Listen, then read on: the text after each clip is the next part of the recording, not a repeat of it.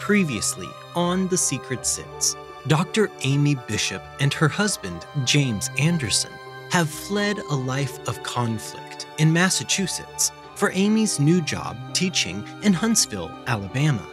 And that is where we find ourselves while we pick up our story today.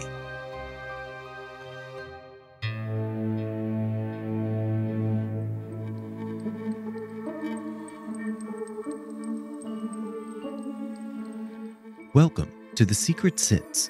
I'm your host, John Dodson. Join us every Thursday as we uncover the secrets behind the world's most fascinating true crime cases. You can find all episodes of The Secret Sits for free on Apple Podcast, Spotify, or wherever you get your podcasts. And if you like what you are hearing, reach out to us on Instagram and Facebook at The Secret Sits Podcast, or on Twitter at Secret Sits Pod. Now, on with our story.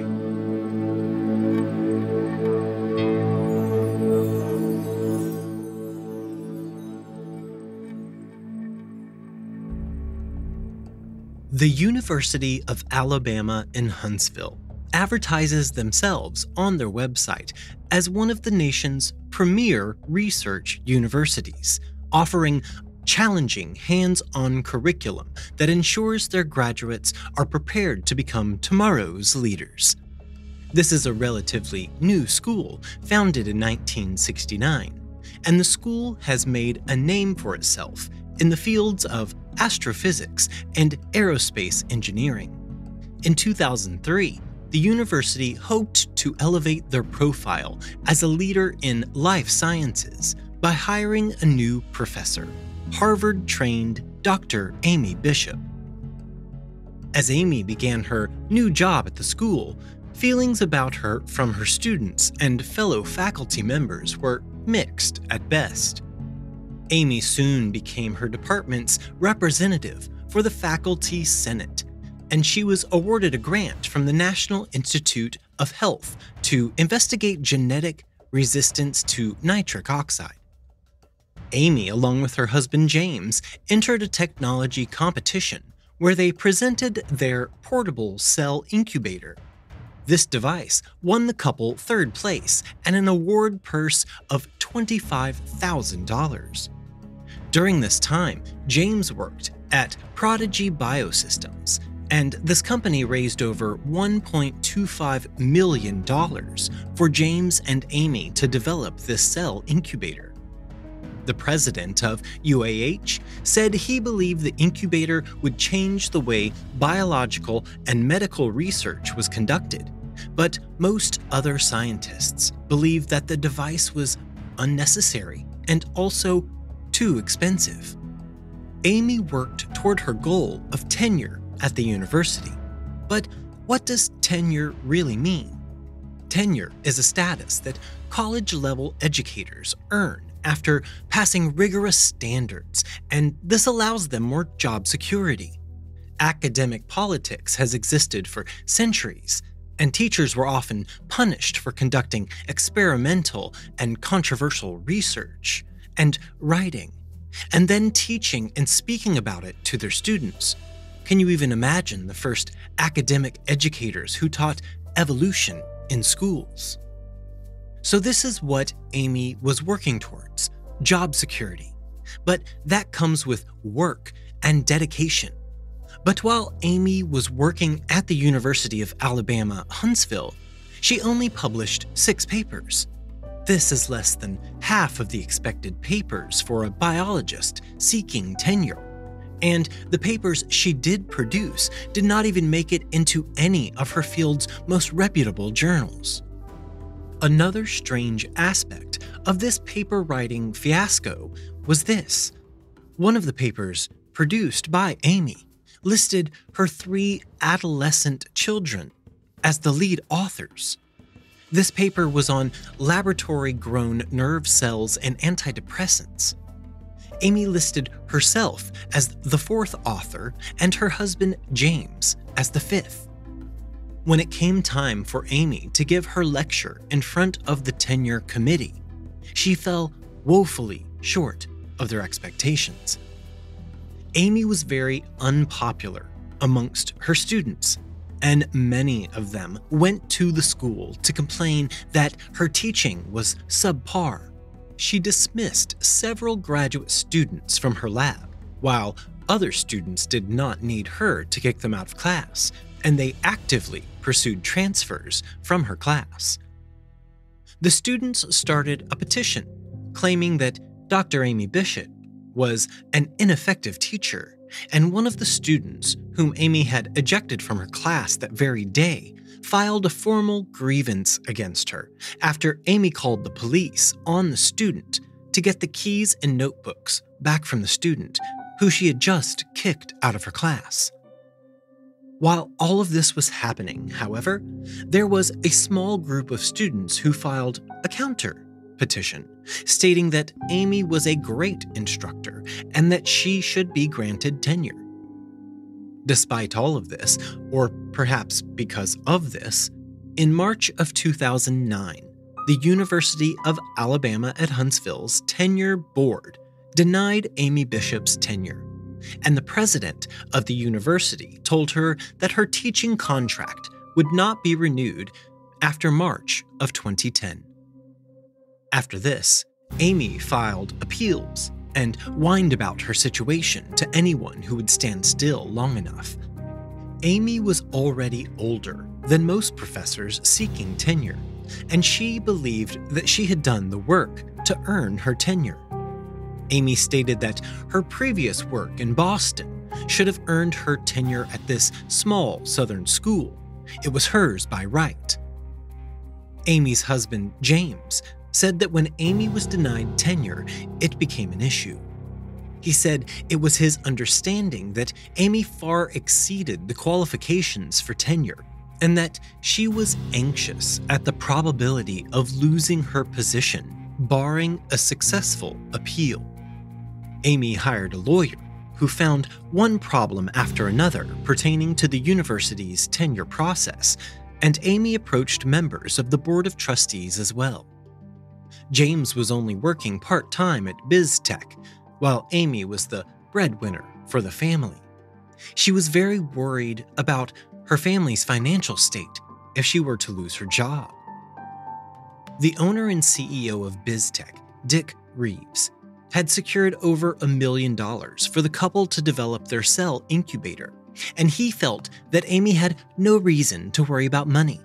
He planned on making a fortune off of the new incubator, but no one in the industry wanted to shell out $30,000 for a device that was essentially a really fancy, really expensive petri dish. As Amy worked through her final year teaching at UAH's biology department, her relationship with her colleagues continued on its downward spiral. James Anderson claimed that Amy's fellow biology faculty members sent Amy nasty emails, leading to Amy's filing a complaint in September of 2009 with the Federal Equal Employment Opportunity Commission. In this complaint, Amy stated that during her tenure review, one professor on the tenure committee called her crazy. When the university gave this professor an opportunity to retract the statement, the man refused, and in fact, he doubled down, stating that the very first time he met Dr. Amy Bishop, he saw her unstable mental health immediately. The EEOC took this complaint into consideration, but in November of 2009, Amy Bishop's appeal for her tenured position was officially denied. On February 12, 2010, Amy Bishop woke up like every other day. It was a Friday, and she was giving a lecture to her Introduction to Neuroscience class. When Amy arrived at the class, she told her students that today's class would be cut a bit short. But Amy lectured, and the students found themselves in the classroom for the entire length of their scheduled class. It had not been cut short, as Professor Bishop had stated at the top of the class. And some of Amy's students noticed a slight difference in the professor on this morning. She lectured, but unlike her normal classes, today the professor seemed to just be rambling. And then at the end of the class, when one of the students asked Amy if they would be expected to attend class on President's Day, Amy just seemed confused by this question. After this class ended, Amy had a few hours before her next meeting, so she decided to go home during this time. When Dr. Amy Bishop returned to campus around 3 p.m., her husband James dropped her off. Amy marched into the Shelby Center for Science and Technology.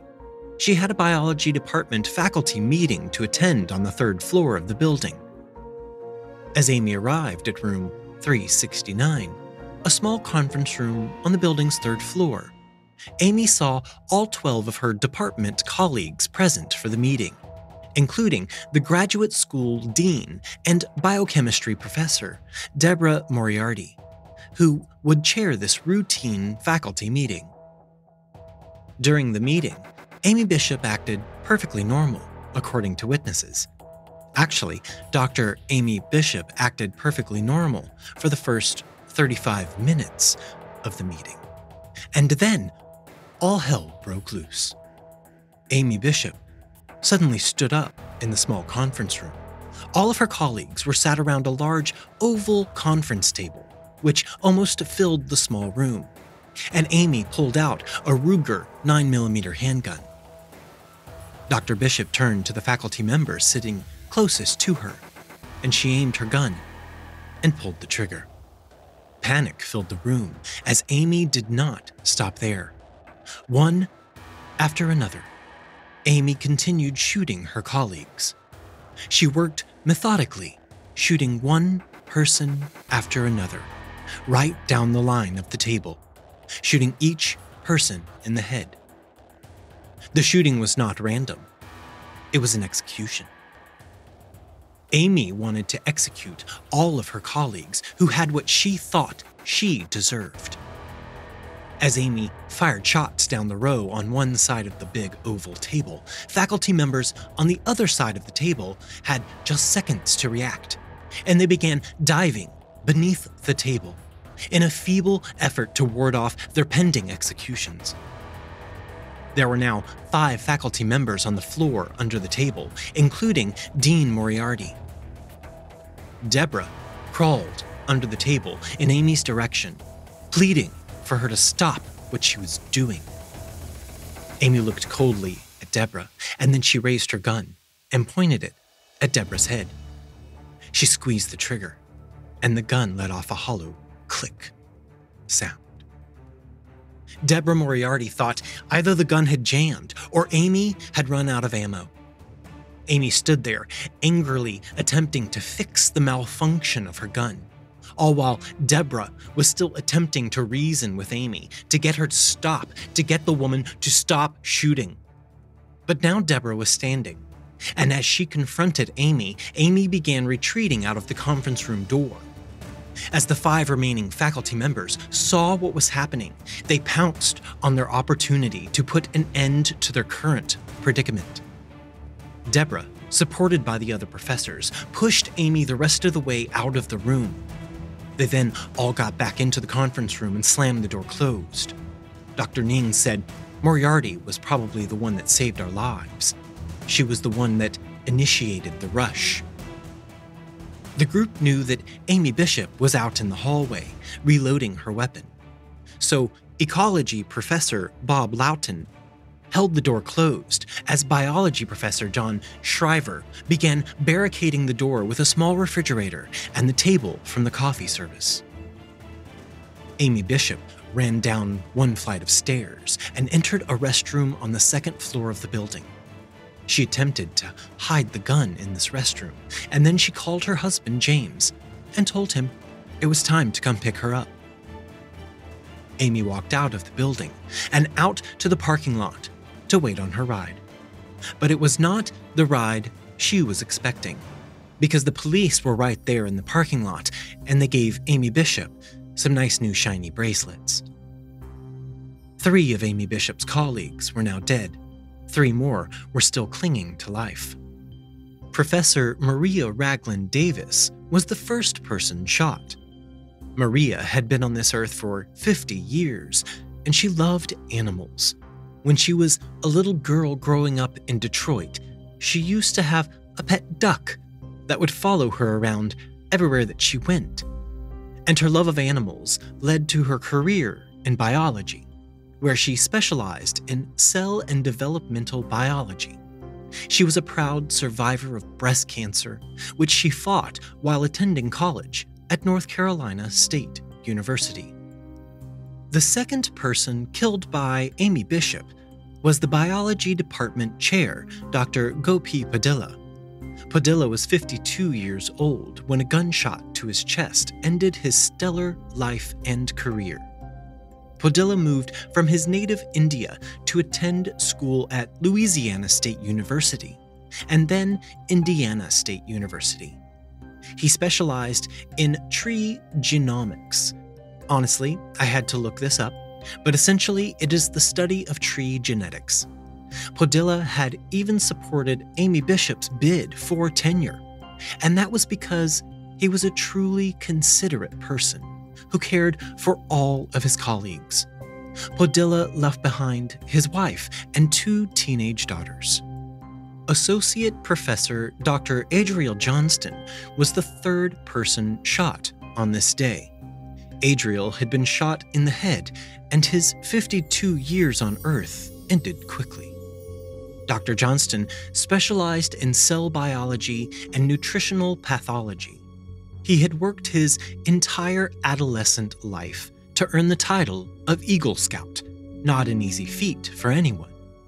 Johnston's love for scouting led him to be an assistant scoutmaster for his 2 sons' scout troop, and he always taught his troop of Boy Scouts about his love for science. The 3 other professors who were shot would all survive their injuries. Molecular biologist Luis Cruz Vera was struck in the chest, but he was lucky and he left the hospital just 1 day after the shooting. Dr. Joseph Leahy was rushed to the Huntsville Hospital's neurointensive care unit. He had been shot in the head, but he had survived. Dr. Leahy would spend some time in the neurocare unit before he recovered and was released. Faculty staff member Stephanie Monticello was only present at this meeting to take minutes, but Amy Bishop had shot her in the face just the same. Luckily, Stephanie also survived this gruesome attack. Police did a sweep of the building following the shooting, and they located the suspected murder weapon in a second-floor restroom, right where Amy Bishop had left it. Out in the parking lot, Amy Bishop was saying that she had no recollection of the shooting. When officers pressed her for details, she said, "It didn't happen. There's no way, they're still alive." Maybe she was working on that insanity defense right from the start. When Amy's husband, James Anderson, arrived to pick up his wife from work, he was a bit taken aback by what was happening. Police interviewed James, but they did not find him culpable in what had taken place. James disclosed to the police that he had taken his wife to an indoor shooting range just weeks prior to the shooting. After Amy was arrested and taken down to the station, a concern was raised by her surviving colleagues that she may have booby-trapped the science building with a herpes bomb. Yes, you heard that right, and I'll say it one more time. A herpes bomb. Dr. Amy Bishop had worked with the herpes virus during her postdoctoral studies, and in one of her unpublished novels, the main character is developing a herpes bomb that will spread the virus to pregnant women, causing them to have miscarriages. This character is assisted by her lab research partner named James Anderson. In the end, no herpes bombs were discovered in the building. Because this was a Friday, and later in the afternoon, there were little to no students present in the building when the shooting took place, and no students were injured during this incident. On the following Friday, February 19th, a memorial service was held on the University of Alabama Huntsville's campus. There were over 3,000 people in attendance. After Dr. Amy Bishop was in jail for the shooting, suddenly Braintree officials announced that the previously missing files from Amy's 1986 shooting incident had been found. The Norfolk County District Attorney stated that he believed there was probable cause to arrest Amy Bishop for the crimes she committed after fleeing the scene of her brother's ostensibly accidental shooting. If you remember from episode 1, Amy had fled the house and she ran to a nearby auto dealership, where she waved her gun around in an attempt to make the men at the location give her a getaway car, which they did not do. For this, Amy could have been charged with assault with a deadly weapon, carrying a dangerous weapon, and unlawful possession of ammunition. Unfortunately, however, the statute of limitations had run its course for all of these possible charges. After reviewing the entire case, the district attorney now thinks he could charge Amy Bishop with manslaughter for the death of her brother, Seth. The governor of Massachusetts ordered further investigation into the case, stating, "It is critical that we provide as clear an understanding as possible about all aspects of this case and its investigation to ensure that where mistakes were made, they are not repeated in the future." And so, this is what they did. On February 25th, an official judicial inquest into the 1986 shooting began. When investigators looked at photos from the crime scene in 1986, something strange caught their eye. They enlarged the photos taken in Amy Bishop's bedroom, and the strange something in the background came into focus. A news article in Amy's room that seemed eerily familiar in its content. The article read, "2 weeks earlier, the parents of Patrick Duffy, the actor who played Bobby Ewing on the popular television show Dallas, were killed in Montana by an assailant wielding a 12-gauge shotgun, who then held up a car dealership, stole a pickup truck, and fled." I mean, what happened in Seth Bishop's shooting and the shooting in this article are identical. The judicial inquest would be held April 13th through the 16th, overseen by Judge Coven. During this inquest, Braintree police officers testified that Amy's mother, Judy Bishop, had requested Police Chief Polio by name, and then the officers had been ordered to release Amy Bishop to her mother's care. Judy Bishop, Police Chief Polio, and Polio's wife all testified that they did not even know each other, and that she had never asked to speak to the chief while at the police station that evening. Sounds like somebody's lying. After the inquest was finished, Amy was charged with first-degree murder in the death of her brother, Seth Bishop. It had now been 24 long years since Seth was killed in his own kitchen by his own sister. But Amy's parents stuck to their story, and in a statement they said, "We cannot explain or even understand what happened in Alabama. However, we know that what happened 23 years ago to our son Seth was an accident." So now, Amy Bishop is on the hook for one murder charge. But what about the Huntsville shooting? Amy was charged with 1 count of capital murder and 3 counts of attempted murder. Police took Amy's computer into evidence, as well as the family's minivan and a large binder of documents titled Tenure Battle. Amy and James had very little money, and they could not afford a high-powered attorney. She remained in jail without bail. A court-appointed attorney was assigned to represent Amy Bishop, and prosecutors said that their intention was to seek the death penalty in this case. In Alabama, Amy Bishop could either get the death penalty for her crimes or life in prison. When investigators were serving a search warrant at the couple's home on March 12th, they discovered an unknown and suspicious device, prompting authorities to evacuate the entire neighborhood. This device turned out to be nothing. Amy's attorney visited her in jail, and he said that Amy had no memory of the shooting.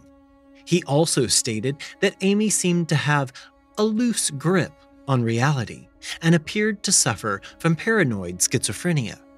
He then quickly walked back those statements, claiming that he had spoken out of turn. This is a case where we know who committed the heinous act. Hell, she did it in front of everyone. People watched her do it. But what was her mental state at the time of the shooting? Her attorney told the New York Times, "This is not a whodunit.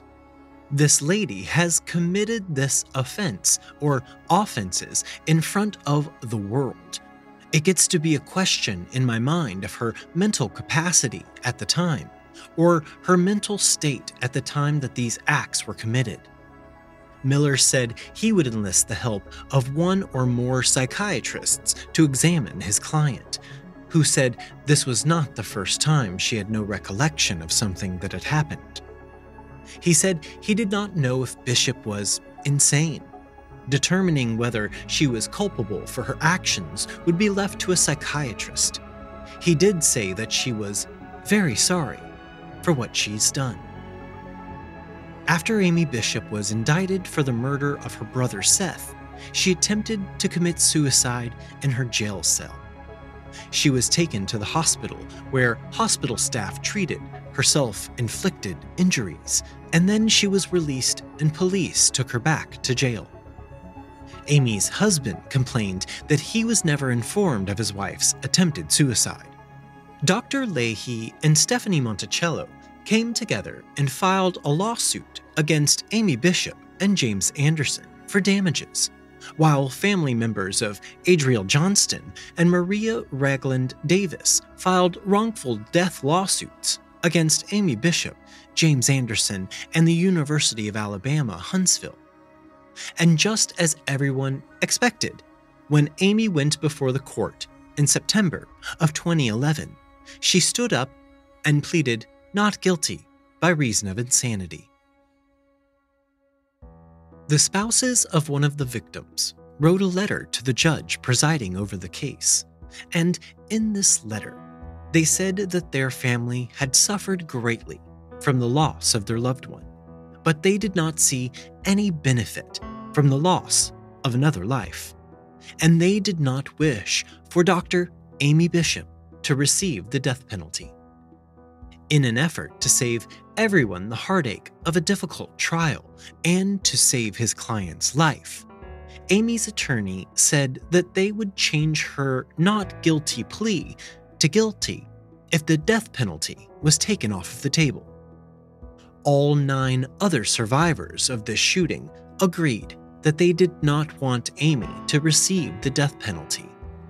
And so, based on these opinions, the only opinions that should matter, the judge took the death penalty off of the table, and Amy Bishop pleaded guilty to all charges. Amy Bishop was sentenced to life in prison without the possibility of parole.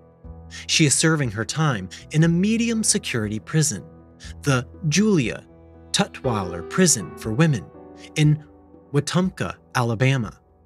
Ironically, this prison is named after Julia Tutwiler, a fierce advocate for education and prison reform in Alabama.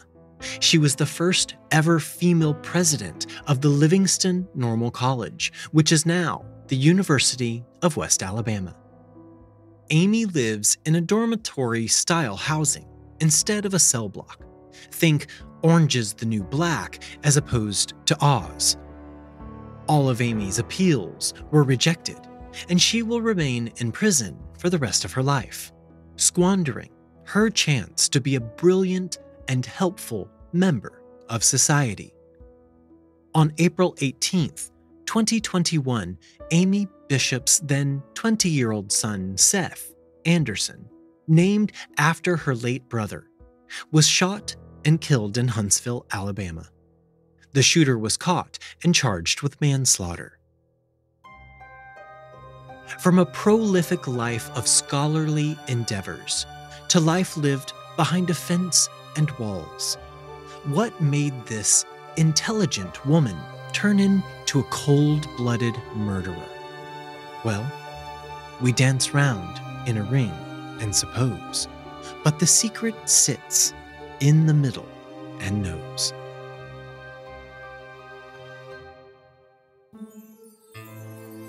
The Secret Sits podcast is researched and written by me, John Dodson.